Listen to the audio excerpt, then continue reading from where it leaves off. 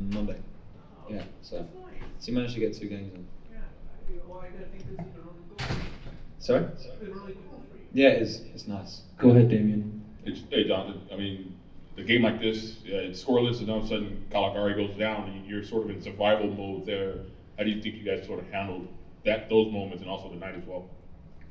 Yeah, obviously going down to 10 men at the end of the game, um, I actually felt like we were still kind of the stronger or looking to score the winner more than they were. They were kind of breaking away, which is obviously a good sign, seeing as we were down a man. But in general, I thought the game was a really high level, especially first half. Both teams played with a lot of intensity. Both moved the ball around really well. Both had clear ideas of how to play, like positioning and stuff. So it was who was going to kind of give in first, and neither team gave anything away. So I think that's something we've got to be proud of, because maybe there's times in the past where maybe something didn't go quite right for us, and then we end up losing the game. But today, if we weren't going to win it, it's good to take the point. I thought that they perhaps had more opportunities than you guys did, but those didn't often lead to shots. And I think that bringing in Yoshida has been really big for that. Just your thoughts on that? Yeah, obviously his experience really helps us. He's very vocal, organises really well, very experienced, reads the game really well, just every aspect of it, and has a lot of aggression as well. I found a lot of trust in him and him and me very quickly. I think playing together we feel very comfortable, and like you said, they did get into some good positions, but then our kind of defending in and around the box from everyone really was really strong.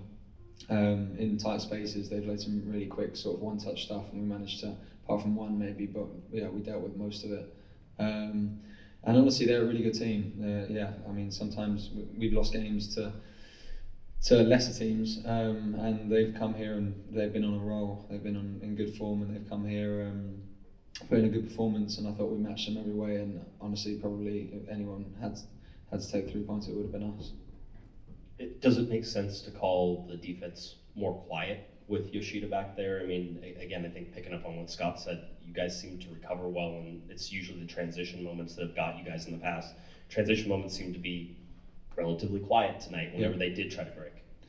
Yeah, that's one of their main strengths we talked about before the game, was obviously that counter-attack threat. And they have a lot of pace. They're very clean when they do break away. And yeah, just having Maya and Chris, and we try and organise as much as possible behind the ball, and I thought we did that really well today. They tried it a lot, and I felt like 95% of the counter attacks we stopped, and that also comes from obviously being in good positions in possession as well. So when we do give the ball away, then everyone's in their right position and we can win the ball back. When you look back at the week that you guys have, because it's been 7 days, right? You played 3 games there, you get 7 points out of it. Do you feel like this keeps the momentum going, or not winning at home, does that hurt you guys a little bit? Honestly, I think having 3 games in a week, going away to San Jose in a Cali derby, playing a decent Chicago side, I think obviously we have to be relatively happy with 7 points. We knew going into the last 11, 12 games of the season after the Leagues Cup that we needed to get off to a good start. Otherwise, suddenly you can find yourself detached a little bit, and that's simply not happened. We've put in some really good performances, scored goals, kept 2 clean sheets out of 3 games, and we're finding a little bit of momentum. So I mean, clean sheets definitely breed confidence in the team, and I think we should be very happy with 7 points out of 9.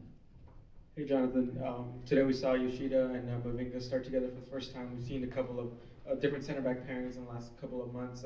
From a goalkeeper perspective, is it easier, harder to kind of manage that, knowing that these guys are kind of playing together for the first time in a way? Well, to be fair, neither of the guys, obviously Maya's come in, but then the 2 guys that he's played with, Chris and Zav, I've played with many, many times, so it wasn't exactly anything new for me or for the team.